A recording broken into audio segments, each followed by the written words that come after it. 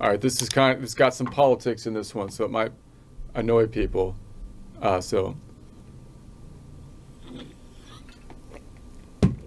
beware. You can fast forward it. Okay.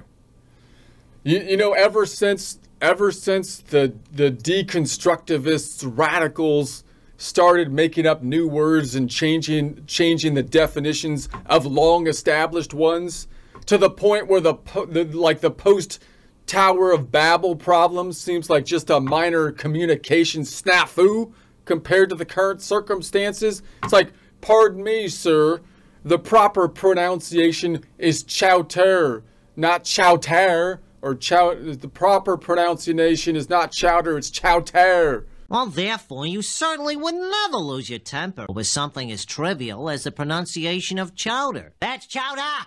Chowder! I'll kill you! I'll kill all of you! Especially those of you in the jury! I don't know. But I've been thinking about some of our English phrases since this has been happening. Like, for example, F that crap. Or sometimes you could say screw that crap or hump that crap, for example. Different ways to say basically the same saying, which is you gotta admit it's kind of a strange phrase. It's a strange phrase because, I mean, is it even possible? Is it physically possible to hump crap?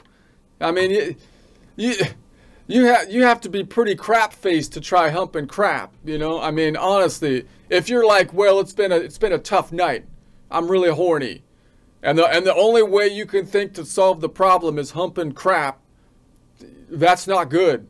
If that's the case, your mind has completely gone at that point, you know? Like, I doubt that's even been done by, like, Joe Biden, for crying out loud. He's not, I mean, he comes close. But he stops after sniffing the crap's hair, you know? That's right, he only hits on the hairy crap. Which is kind of gross in and of itself, because it's like, where the heck did that hair come from on the crap?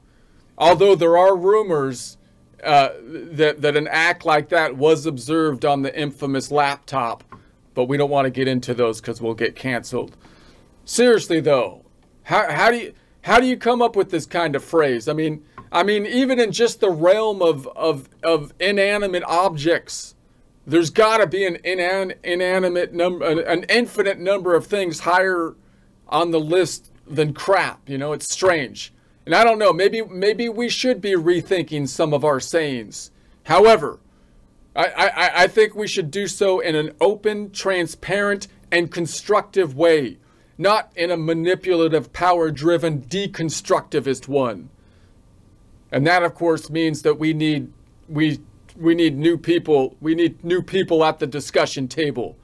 Because, and let me be clear, the current ones suck.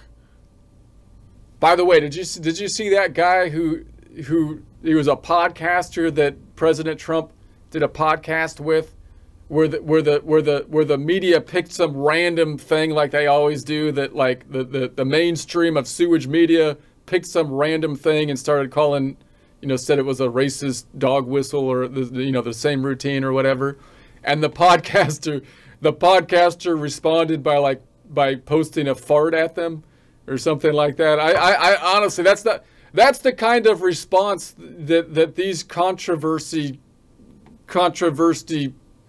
constructors out of nothing would get in a healthy country. Questions like that shouldn't even be part of the main discussion. Met with disdain and dismissal. That's how it's done. I don't know who that guy is. I saw it on Brett Cooper. I don't even know who they are, but that fart gave me hope that the country has not gone completely crazy.